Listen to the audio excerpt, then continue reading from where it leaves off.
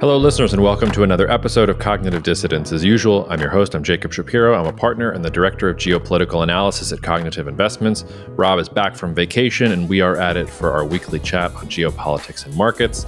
A few housekeeping notes from me. If you haven't rated or reviewed the podcast, please consider doing so. It takes a few seconds of your time, but is immensely helpful for us.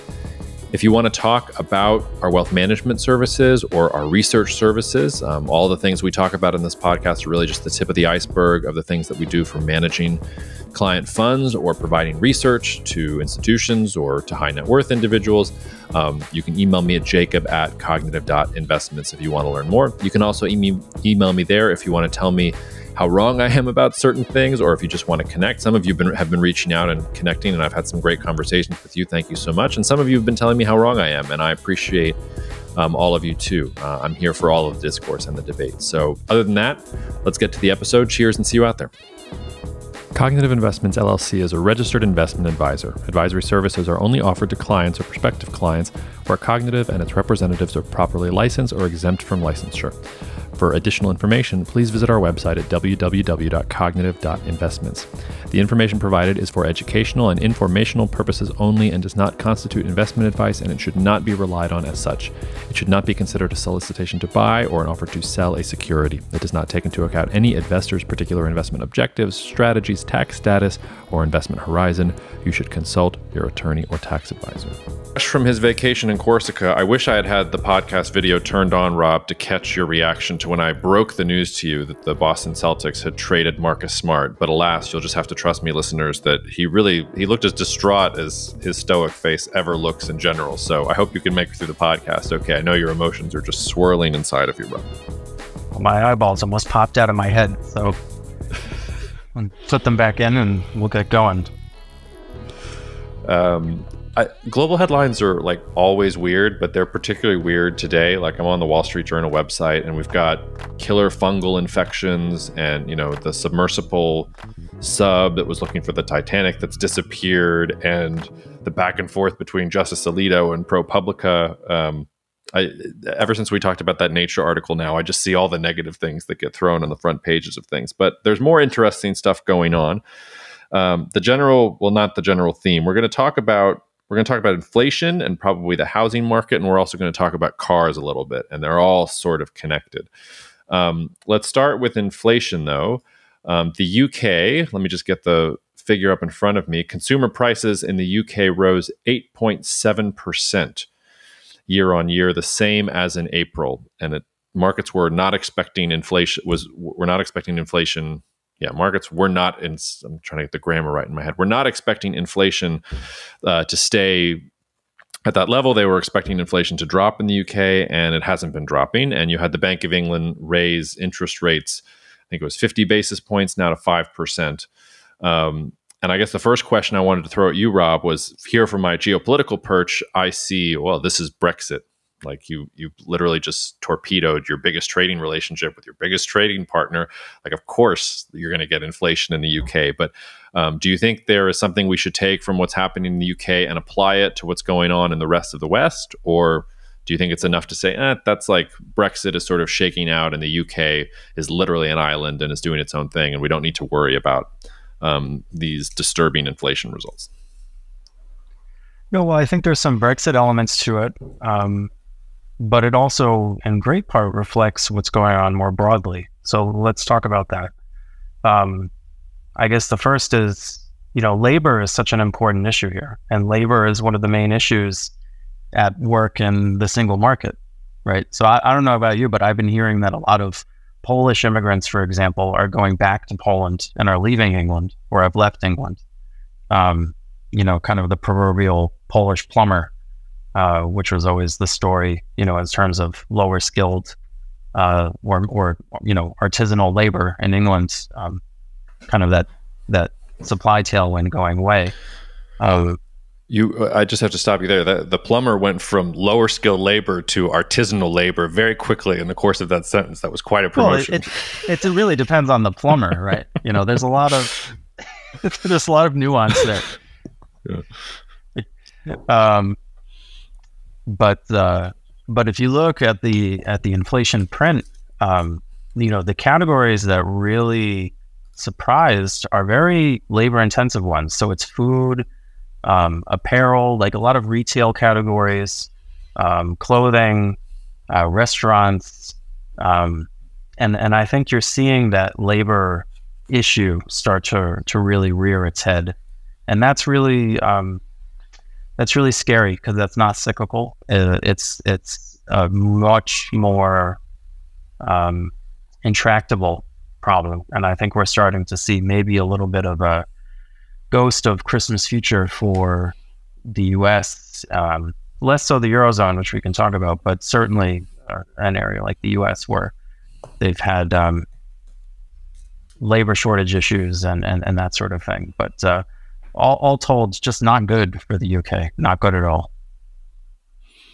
We'll talk a little bit more about the US then. Because why do you think that the US, are you saying that you think that US inflation might go up here in the next couple of months? I mean, the Fed, paused raising rates, but when you look at the data, and I know you want to bring up the housing market in general, I mean, the data in the United States has been okay. We're having, or we already had Chase from Pinecone Macro on the podcast. He's coming. We're going to post that on Monday. He is still very doom and gloom. Now, to his credit, he said, I was doom and gloom months ago and the gloom didn't happen, but here are all the reasons I'm still doom and gloom. But I feel like the general narrative here is not that inflation is still a big risk in the United States. It's that it's crested and we're looking at it in the rearview mirror. So why do you think that that's not the case in the U.S.? Well, there's a lot of elements to that, right? So I think our core expectation at the firm, based on the research that we've done, is that inflation is going to remain meaningfully higher than it's ever been. And within that, it's going to be very volatile. So we just went from, in the US, like 9% headline inflation down to, I don't even know what the headline number is now, but it's like 4%. So that's a big swing. But also the cycle has swung a lot. We had bottlenecks, supply chain issues that had to get worked out of the system. So you have to take those things aside and focus on sort of the core drivers, that don't change with the cycle, but also then where are we in the cycle? Because, it's no secret, and we've been talking about this a lot. One of our key views is that we think the risks are to the upside. Like, no one expects a significant reacceleration in U.S. growth or U.S. investment, from what I can see. But I think that's much more likely than people give it credit for, especially when you look at inventories, how run down they've become. There's been a lot of expectation for things to be really bad. And when, just like Chase said, he's been doom and gloom for months and months. Well, corporate CFOs and corporate CEOs have been doom and gloom as well, for the most part. And when the doom and gloom doesn't show up, then people's expectations start to shift and their actions start to shift. So I think there's a much greater chance that you get a cyclical rebound in the US than a real sustained lurch, much, much lower from here. So you have that element, that cyclical element working its way through, which could lead to a reacceleration of inflation. The labor issues we've talked about at length. But the other thing, that we didn't really talk about is sort of, everyone assumes, and you always ask me this, like, why does raising rates reduce inflation? And I often give you kind of the stock economics book answer. But at the same time, we've talked about sort of this paradox, because in many ways, raising rates in the US, it increases inflation rather than decreases it. And this is something that I think is sort of a non-consensus view, but you can see that in the data that came out just this week. So the biggest data point to come out earlier this week was the housing starts data in the US, which was a huge surprise to the upside.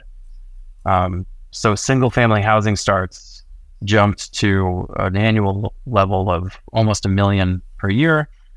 That's really high. The number of multifamily starts is back at the highest levels above 1973, which was the previous peak. So you're seeing all of a sudden a boom in housing construction, which, why would you see that? Housing is the most cyclical part of the economy, and it's the most interest rate sensitive part. And I think it gets to this paradox, which is when you raise interest rates, it causes funny things to happen sometimes. And we're seeing this in the housing market because rates went up so far, so fast that people who are in their homes now, they don't want to sell them because they can't move. They can't afford to leave and to take on a mortgage at a much higher rate. So they don't leave. So what we're seeing in the housing market is the amount of inventory to buy is drying up to remarkable levels, even given the drop in demand because of the raise in rates. And that is keeping prices elevated, and it's incenting home builders to ramp up construction again because there's not enough supply. So here's the supply response. So you have accelerating home building in an environment where mortgage rates are almost 7%. And who would have expected that, right? The other sort of area where the paradox is at work is in insurance. So if you think about insurance markets, the supply and demand in insurance is money, is capital. So when there's a lot of capital going into insurance markets, insurance prices go really low. And that's the environment that we saw throughout most of the 2010s because there was no yield to be had anywhere. So a lot of capital plowed into insurance and underwriting insurance. And so, premiums, it was a soft market in insurance for a very long time. And now you're seeing the opposite because in addition to all the weather-related issues that are causing premiums to go up, the labor inflation, which is causing claims inflation to go up, all of that is causing insurance inflation to go up. But the big thing is capital is going away from insurance and it's going into US Treasuries at 5.2%. And that is causing less supply of insurance to raise the price. So we're entering a big, hard market in insurance, and everyone's insurance premiums are accelerating now. And a big part of that is because rates have gone up so much. So again, who'd have thunk it, I mean, as a homeowner in New Orleans, we can do a personal aside here as an anecdote. My homeowner's insurance, it's ridiculous. It's up something like, I think 70, 80%. I didn't do the exact math, but I vomited when I first saw the quote on my homeowner's insurance. And that's not even counting the flood insurance, which had been capped, but there was some rule change and now it's not capped by the federal government. So flood insurance went up sort of 4x. And I'm in a lucky enough position. I own my house and I'm doing okay, but I can't imagine that most people can afford this level of increase in their insurance premiums. And I'm actually wondering how many people are going to, at least in coastal areas like New Orleans or parts of Florida or places where climate risk is more pronounced and where insurance companies are just packing up and leaving. They were packing up and leaving before the Federal Reserve started hiking rates. It's not because they could get 5.2% in treasuries. It's just because the logic didn't work. I wonder if we're going to have a little bubble here of people who own homes but don't have insurance on them. But I don't know, that's maybe a sort of a separate thing. I was looking up the US CPI print while you were talking. You were right. It was up 4%. But a couple interesting things. When you actually drill down to it, it really is it's a little more complicated than that, because the reason it's just 4% is because energy is down almost 12% year on year. We had such a huge spike in energy, and energy's really come down in a big way since then. Food prices, though, are up 6.7%. And I'm not a mathematician, but I know that's more than 4. All items less food and energy, 5.3%. And when you drill down to that a little bit, you see that services is also up at 6.6% in terms of inflation going forward. So I think you're right that the CPI print, that there's nothing really comforting in that CPI print, I think, from the United States, because if you're looking at food, if you're looking at services, we're still in the 6 to 7% range. We're not even close to the headline, which is 4%, which is being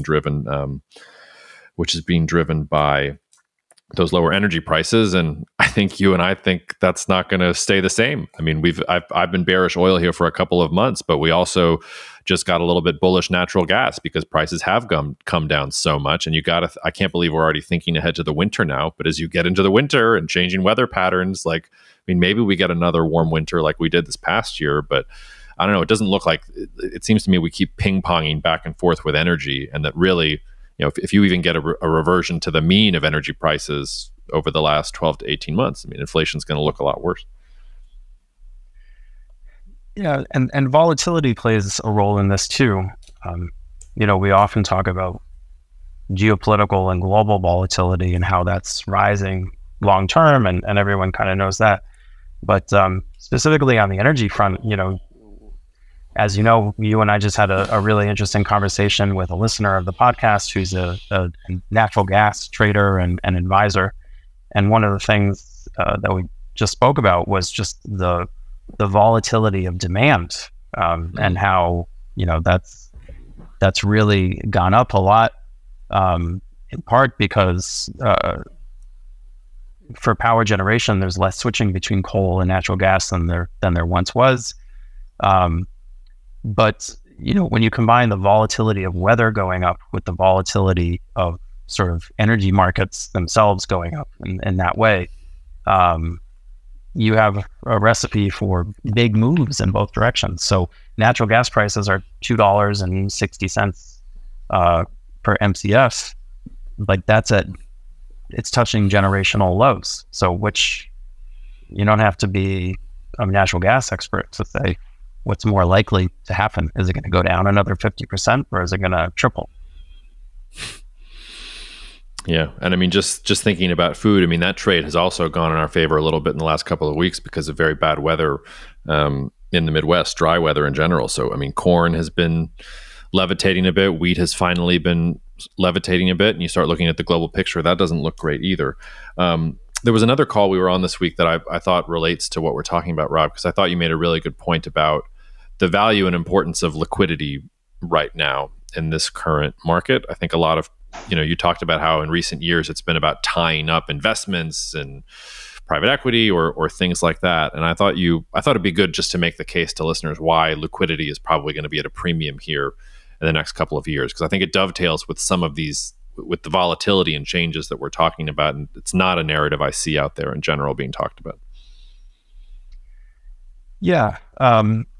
So I think the general view that we have is that liquidity is undervalued. So if you look at what big investors are doing, pension funds, endowments, what they have been doing for the last 20 years, the Yale model. The Yale model is based on buying illiquidity and the notion that by tying up your money, you earn higher returns. And if you're an endowment who has, they never spend the money, so I don't even know what their time horizon is. 500 years. Is Harvard ever going to burn through that $60 billion? I'm probably not. So unlimited time horizon, you can afford to lock up your money for a very long time. And in theory, you get higher returns by doing this. The problem is this has been going on for so long that now it's the opposite. You pay a premium to lock up your money, which is nuts when you think about it. You're paying a privilege to not have flexibility. But that's what all the academic research shows is, the rush into private equity, into private lending, into private real estate. Everyone wants these things in part because you don't have to mark them to market, and that is easier for professional money managers to deal with. But the kind of underlying problem is that you have not enough liquidity in the market. And you can already see sort of strange signs of this. Like if you look at the bond market, in many ways, it's much less liquid than it was even 10 years ago, even for something like US Treasuries. So that's a big theme, but taking it back and away from, a financial market viewpoint and just looking at if you're running a business, if you're, operating out in the world, if the world is more volatile as we think it is, and technology changes and shifts are going to be more sudden and volatile and dramatic as we think they are, then you really need to think about the value of liquidity, because we haven't had to worry about that for a very long time. One way to think about this is go back to the late 1970s, the early 1980s, when inflation was at its peak. Valuations of assets were at crazy lows. Like everyone looks back now and says, hey, the S&P 500 traded at 7 times earnings or something nuts.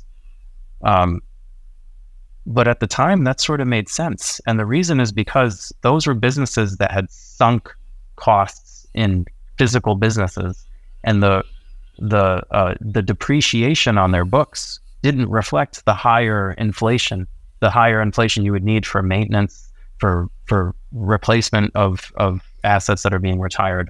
And this is sort of a wonky accounting based argument. But the point being that when you're sunk into something that you don't have the flexibility to get out of very easily, when inflation is sustainably higher, the valuation of that is lower. That's just less attractive. You don't want to be in there. And I think this is the big thing that people miss. Like, everyone talks about, geopolitical volatility and the world's getting, crazier and less predictable, and cycles are shorter and steeper. And yet everyone's lining up to put their money into venture capital and private equity and to own physical assets. Like, you really ought to rethink those assumptions, because that's the opposite of what you want to be doing in this environment. You want to have flexibility to seize the opportunities when they come, and to get out of the way when the bad things start coming down, the train track as well. It's funny, as you're saying that, I feel like one of the only industries that has taken this to heart, in part because they did so much investment in fixed assets and things like that, are energy companies right now, which are not investing in more, more exploration and more things like that. They're holding cash, or they're paying dividends or things like that, and that eventually will also have another inflationary effect, because these low energy prices that we're experiencing right now, if energy companies are sitting on their hands because they see exactly what you're talking about, eventually the rubber is going to sort of meet the road there. So maybe in that sense, the energy companies have their finger on the pulse of the economy better than just about anybody else right now. Is that fair? Yeah, totally. I mean, who wants to commit to a 25-year project when not only do you not know what energy technology is going to win out, or how long it will take ultimately for crude oil demand to decline 50%, but also what's going to happen in Venezuela or Colombia or Mexico or Saudi Arabia. That's just too long a time horizon in the sort of world that we are in right now. So the risk premium on those sorts of assets needs to go up. Yeah. Before we sort of leave the inflation side of the argument, I thought it's worth sort of keeping track of multipolarity and deglobalization, and pointing out that even as Great Britain is looking at higher inflation and raising rates, in the United States, we're talking about maybe like there's more inflation here than we think. You look at the other side of the world, and China's in the exact opposite position. We've talked about China and the treadmill to hell a couple of times on the podcast. We don't have to rehash the whole argument, but I do think it is worth saying very briefly that the Chinese government, or I should say the People's Bank of China, cut their main interest rate this week. Not by a whole lot, 10 basis points. 10 basis points is going to move markets. More interesting was what the State Council said last week. They say they're working on some big some big initiative that's going to be a bunch of stimulus, and we don't have the details on it. The magic words demand side stimulus were in there from one of the guys who was talking, but there was also plenty of infrastructure and plenty of the supply side, plenty of the grab bag of other things. But I do think it's just worth pointing out that even as we have this conversation about the United States and Europe, in China, it's the complete opposite. And I think you also have to keep that in mind when the big geopolitical news of the week, even though I frankly find it kind of boring because it's been in the cards there for at least a month or so now, is, are the United States and China trying to find a more pragmatic basis upon which to deal with each other? I'm extremely skeptical, but Blinken was over there and they had their deep and constructive talks. I don't know if you saw this, Rob, but apparently the next day, Biden referred to Xi as a dictator offhand at a California fundraising event, and the Chinese was very, very upsetting. We're very offended. We can't believe you would do this. They sailed an aircraft carrier group through the Taiwan Strait. They probably meant to do that anyway. As an aside, Chinese people really don't like it when you call Xi a dictator. I remember giving a speech in Canada in 2019, and I offhand did the same thing Biden did. I was like, China authoritarian regime with Xi as a dictator. And this one speaker on the panel with me was this Chinese citizen, some analyst, I forget what her name was. And she followed me around for the rest of the conference, lecturing me on how Xi was not a dictator. And I thought the lady doth protest too much a little bit. But anything you want to add about China, maybe, before we start talking about cars a little bit? Well, I think the issue I was thinking about this because I was listening to one of your interviews on the pod where you're talking about authoritarians and their ability to do things much more quickly and easily than we do in democratic societies. And the thought struck me that whether you call him a dictator or not, the irony is that exactly what China needs, and this is getting to the news this week about demand side stimulus, supply side stimulus, whatever. What they need is not what a dictator traditionally can provide. Like a dictator does not empower individual people. A dictator empowers his own regime, or, in some cases empowers corporations that are tied with the dictator. So, look at any authoritarian regime, and it's the people who are running big organizations at the top who tend to do well. And the irony is, what China needs right now is they need every Chinese person to just get a check in the mail and to have, their real incomes go up, and to take money out of the pockets of the people who are running companies and running governments, local governments, and give it to the people. Not to oversimplify, but that's at the end of the day what it is. But the problem is that's empowering individuals, and that's very difficult. I think for authoritarian regimes to do. They don't really do that from an economic standpoint. It's not how they typically work. It's much easier to control the supply side and to push through building projects and push through stimulus to incent, new factories and new power plants. But when it's about having more money to buy things for middle class households or lower class households, that's somehow very difficult for them. So anyway, that's... Well, no, the real irony in what you're saying is that what China really needs is not Emperor Xi. It needs the Chinese Communist Party to actually be a communist party. Communist parties are supposed to be good at redistributing wealth. And the Chinese Communist Party has not been, yes, it has Marxist forms, and they talk about, I'm sure they have sessions on dialectical materialism and socialism with Chinese characteristics. But for the last 30 years, socialism with Chinese characteristics has been, state-led capitalism and the doctrine of enrichment for most of society. But I mean, this also goes to, this is maybe the most important thing that's happening in the world right now. So I think it's worth talking about a little bit. In China, the other thing that's happening is, you have the private companies, and then you have the state-owned enterprises, and we can talk about the distinctions between those two, but I think there are distinctions to be had between them. For instance, a Huawei is more like a Microsoft, and a ZTE is more like but anyway, we don't have to go down that rabbit hole. There's a company, there's the individuals that you're talking about, hundreds of millions of whom are still living on something like $5 a day or something like that. And then there's these local governments.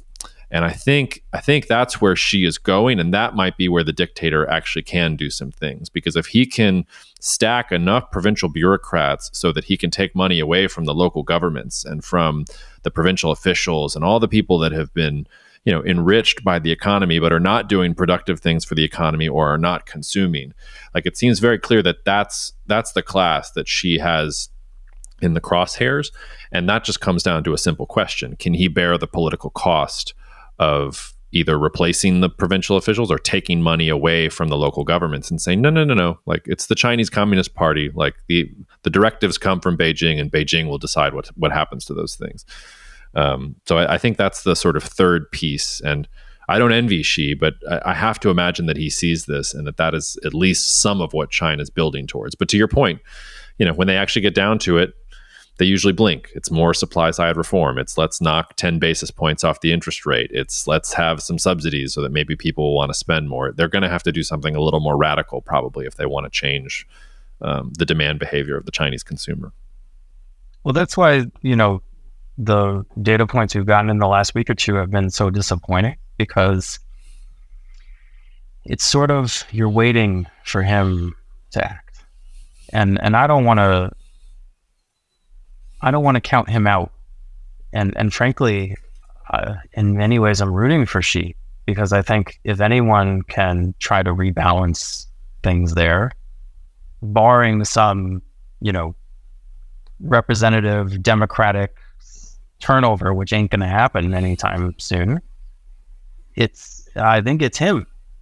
People always talk about he has this yellow earth complex from the time that he spent living in a cave during the Cultural Revolution and sort of working side by side with ordinary people, and that was such a foundational part of his character and who he views himself to be. Well, let's see it. Time is ticking, and every month, every quarter that he doesn't go after those vested interests in the name of the people that he claims to represent, I don't know if he can or if he won't, but it's not a good sign. And I think he needs to do it if they're going to avoid serious economic problems. Yeah, again, the irony that like the world wants to call Xi a dictator, but then also the global economy sort of needs Xi to be a dictator if things are going to go well for the global economy going forward. But to your point, if you were going to spin it from a more optimistic perspective, I mean, he became China's paramount leader in 2013, and he was not the first choice. He was just the one that all the factions could agree on. I think people didn't think Xi Jinping was going to be what he has become, and he has seized power. He's been eliminating factions. He's been going after high-level corrupt officials and anybody that could challenge him. He was rubber stamped for an unprecedented third presidential term or leadership term, whatever you want to call it, in March, without any successor named. So we can say he's not moving fast enough. The time is ticking. We can also say, well, maybe the clock started in March. Like maybe March is when he says, okay, I have no rivals. I have cleared the deck. There is no successor that has been empowered waiting in the wings. I have crushed all dissent. Maybe now I can do it. But to your point, the state council dithering about interest rate reductions of 10 basis, that's not the sort of thing that has to be thought about. But you would also think that if he is going to make that sort of move, it would be shock and awe. I wanted to close by talking about cars and the auto industry. And I've been thinking about it because, as you know, I've been doing a lot of research on natural gas and renewable diesel and sustainable air fuel and all these other things. I'm sure the listeners are bored hearing that I'm doing all this research and they haven't heard anything or read anything from me about it. Don't worry, it's going to come eventually. But I was reading more in Václav Smil's Energy and Civilization and History. By the way, I don't know if I can't remember if I made this joke on the podcast or not yet, but the top line of this book, Rob, is from Bill Gates. It's a 2017 quote, and it says, "I wait for new Smil books the way some people wait for the next Star Wars movie." What a load of bullshit. Like, this is a really, really good book, and like I'm really glad I'm reading it. And the dude is super smart, but like, if Bill Gates is real, like, and I have authors like that, like Robert Caro. I'm waiting for the 5th LBJ volume. It's going to be like Harry Potter for me, but this is not written like Robert Caro, and it doesn't have the emotional weight of Star Wars. So can we anyway? Just a little. You're right. Smil is, as someone who's read every one of his books, like, you have to sit down and get good posture, and it's rough going. It's rough going. There's no lightsabers or Jedis or no Wookiees coming in for comedic relief. You're like desperate for comedic relief as you get this deluge of information. Anyway, but he's talking the chapter that I'm in right now. He's talking about how cars brought maybe the most profound transformation of the modern era. And the thing that stuck out to me was he talked about how cars became really the leading industry in terms of product value in developing markets, and that all sorts of industries like steel, rubber, glass, plastics, oil refining, it's all about going to cars and making cars. And I already alluded to the Wall Street Journal front page, but let's go to Bloomberg's front page for today. Here's the first couple of headlines on, it's Thursday, June 22nd, 11:50 a.m. New Orleans time. The big take, Ford gets $9.2 billion to help U.S. catch up with China's electric vehicle dominance. Next story, Volkswagen's EV battery keeps executives up at night. Next story, U.S. transport chief wants to break China's EV hold. Next story, Tesla seen staying as top EV seller in the United States. And we've seen Tesla's stock levitate in general. There's more going on in the world than cars. And I just have this sense of I mean, like, I get that the auto industry is a big deal. We're a 2-car household, despite the fact that we could very easily just be a 1-car household. The hypocrisy is not lost on me here.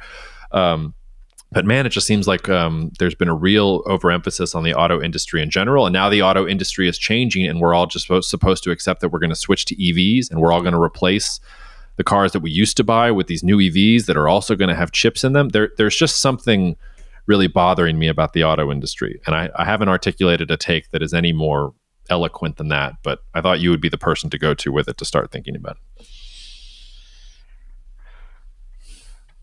Cars are funny because cars are in many ways the biggest test of a country. And I think that gets to the fact that people greatly underestimate how difficult it's going to be to make this EV transition. So frankly, I worry a lot about Ford and GM and these companies that are trying to make a transition to a whole new capital base. Like if you look at what these companies are doing, they're locking in enormous liabilities in order to build new factories, to build EV capacity, to build lithium processing capacity, everything that you need while running their existing business. This isn't a new startup. This is trying to juggle with one hand what is an exceptionally difficult industry while starting up something completely new on the other hand. And frankly, I don't expect them to do it flawlessly. And if they mess up, they're going to have major problems given the scale of debt and liabilities involved. So that's a major shoe to watch just at the industry level. From a country level, I think it's really interesting because, as you point out, as Bob Glove-Snell points out, rather, autos are such a huge portion of the value add in developing countries. And I say it's the biggest test of a country because autos in many ways are like the epitome of development. You've made it. If you can make an auto that people actually want to buy. And if you look at Japan, for instance, they're the classic case. But the thing that's so hard about autos is it requires expertise in three things. You need expertise in the materials that go into them. So you need to be able to make steel, for instance, and make the right kinds of steel, which is sort of the lowest rung of the ladder. If this is a video game, that's, level 1. But a car is also an extremely complex industrial machine. It's a very, very complicated machine. So you need to be able to build that efficiently and, not going over cost. I mean, it's like an orchestra that needs to be managed. And then the third level, if that's level 2, the third level is not only do you have to make the materials and understand that and have the supply chains, not only do you have to orchestrate the building of this machine, it has to be something that people like. It's a consumer product. It has to look cool. You have to come out with a new one every year that looks different enough that people will get excited. You have to capture the trends, all while orchestrating that with the other levels of the pyramid. So that's very difficult to do. It's very difficult to build these complicated machines and make them look nice and make people desire them. So that's why you have like the countries that build cars, you can list them on one hand. So it's an extremely difficult test, and the energy transition is just going to be make it much, much harder, and it's going to disrupt the existing players. So you can see China is a rising giant in EVs. Look at the amount of market share that China is taking in Europe, for example, right now. That's a huge, you don't see changes like that. I think the numbers are something like China has 6% to 10% of the European market now, and they're projected to have almost 30% of the use of the new car market by 2026. That's a market share change that's unprecedented in cars. Like usually it's 1 or 2 percentage points per year. So I guess what I'm coming away with is like the complexity, the difficulty is often underestimated. The existing companies that are trying to keep up that orchestra while doing this vastly difficult new thing, I think a lot of them are going to screw up. And now the rubber's hitting the road as far as how they're scaling these operations. And then you have the disruption cross-country, where the new energy sort of transition is opening the doors to new players, especially with EVs, because it's very different with the platforms. You can have more unified platforms, and then individual players can modify them more easily. So the whole nature of the industry is changing. That was kind of a grab bag of thoughts that I don't know if you want to hook on to any of those and go deeper. Well, no, because it relates to what we were just talking about with China, because you can tell, and this is where state-run capitalism actually does work, because you can tell that somewhere in a room 5-10 years ago, the Chinese Communist Party said, we will dominate electric vehicles. And we will do that because we make a lot of the steel, and we're the ones who refine and process all the critical minerals that go into these batteries. We are going to have all of the advantages here.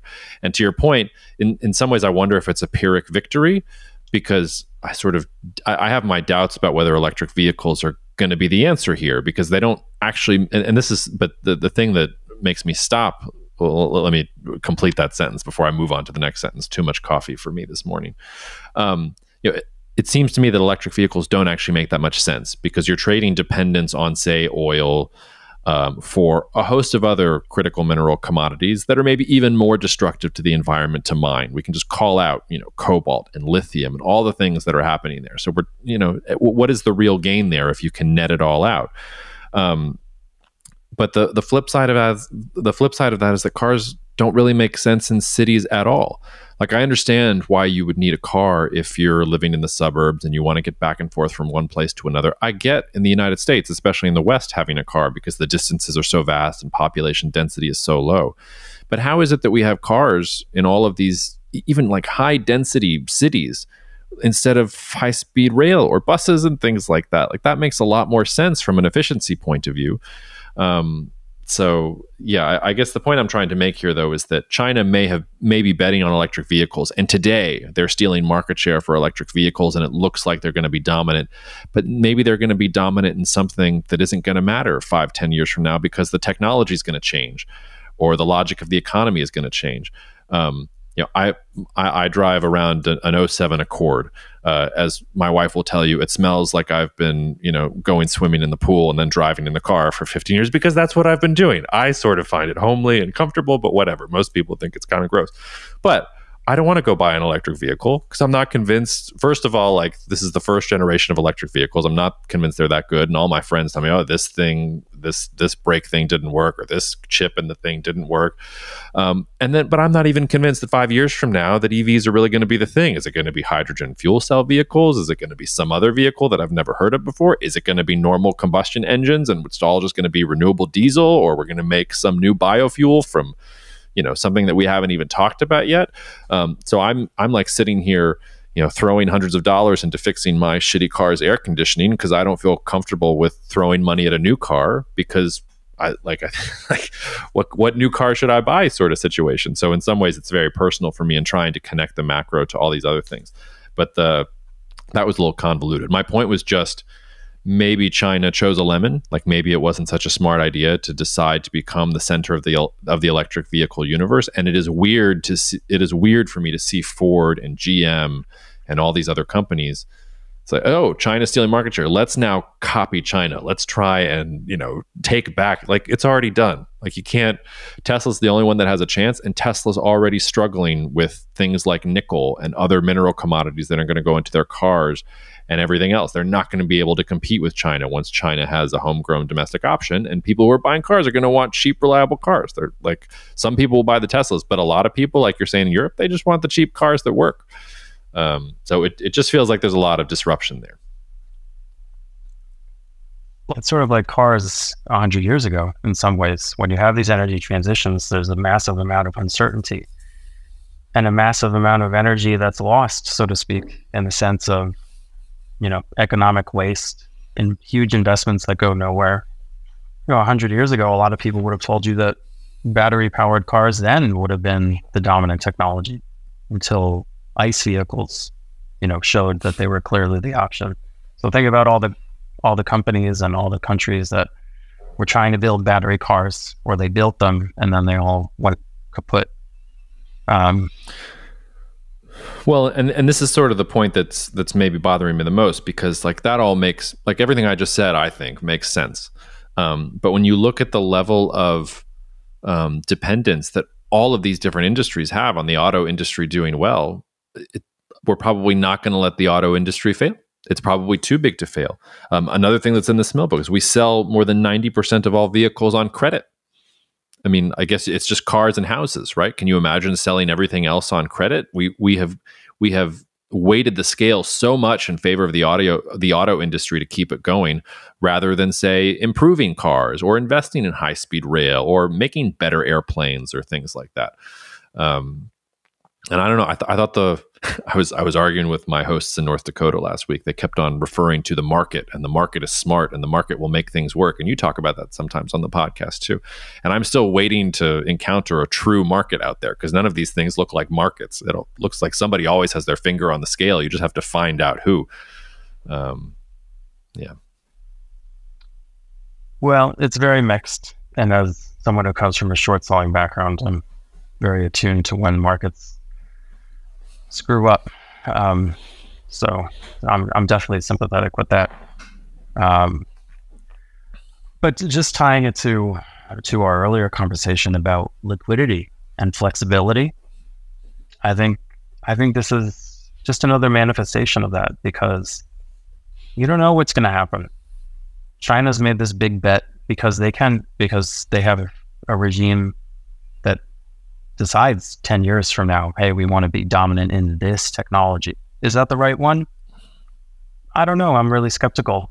I look at someone like Toyota and how they've hedged their bets so aggressively, and I suspect that they're the smart player at the card table. But you don't want to be China in whatever business you're in this environment, because things are changing too quick. You don't want to lay it all down on one specific bet.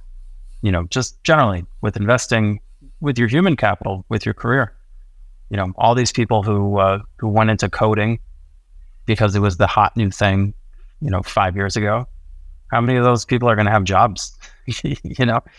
So because AI or whatever, pick your trend. But the broader point is, things are really changing fast, and to the extent that you want to step back, maintain the flexibility to see where things are going to shake out, and then move. And if you look 100 years ago, the companies that were the winners were not the first companies necessarily. They were the companies that saw and waited, and then when the dust had settled, then moved in. And I think that's a good strategy more generally right now. Yeah. Anything else on your mind, Rob, or you want to end it short and sweet there this week? Let's end it short and sweet. I got to get home, help out with the kids. Yeah. I don't want to overtax you with the combination of the emotional distress of Marcus Smart getting traded, and you're probably on Corsican culture time now as well. So let's not push you too hard, right? Well, the amount of smoked meats and pork that I ate in the last week, I'm a few steps slower than usual. We'll just say.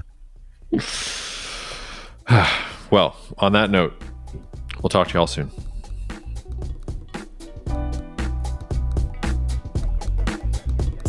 Thank you so much for listening to the Cognitive Dissidence podcast, brought to you by Cognitive Investments. If you are interested in learning more about cognitive investments, you can check us out online at cognitive.investments.